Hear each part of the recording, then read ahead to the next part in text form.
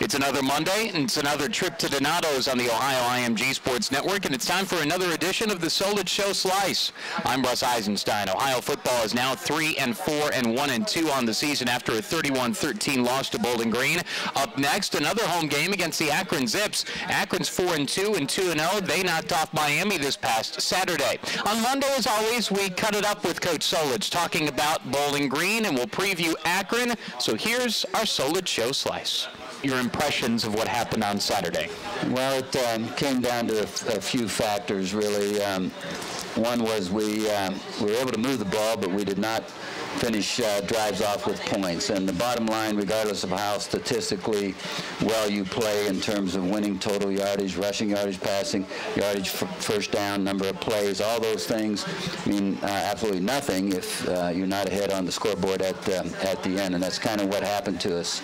We gave up 4 explosive plays.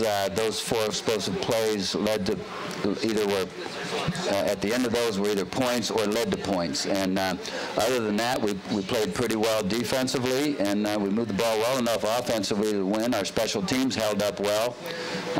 So it was a frustrating day. 13-4 on the season, 6-0 for the first time in 3 years in Mid-American Conference play. You knocked off Miami in 5, and you roll Bowling Green in 3. Good weekend, but the overriding thought of this is you're playing great volleyball right now. Why?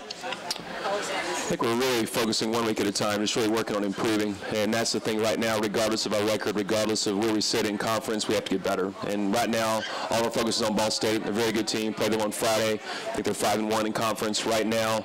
And we're looking forward to a great match against them this weekend. Kelly Lamberti just keeps doing what Kelly Lamberti does. Second straight double-double in the match against Bowling Green, so that means the other one was against Miami.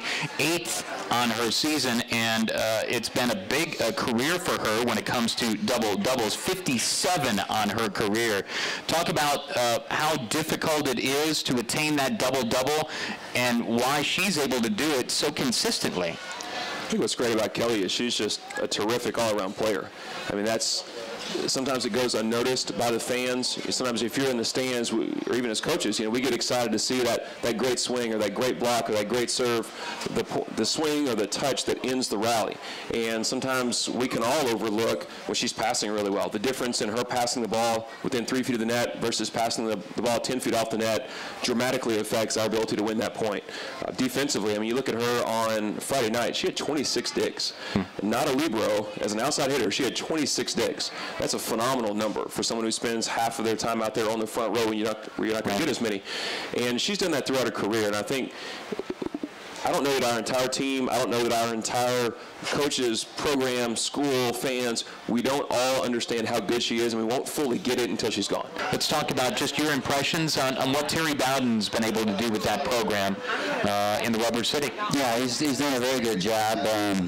Terry's a good coach, comes from a great coaching background, obviously, and he's got a lot of connections in the business, and they do get transfers in, and has done a good job of structuring his recruiting. They play hard. They play fundamentally sound. They've had a good season to this point. Well, they're athletic. They're guys that can run on both sides of the ball. They've got really good linemen, both offensively and defensively. They've got 2 really outstanding running backs, a quarterback that is an experienced quarterback for them. He got banged up a little last game. What his status is for this one, I'm not quite sure.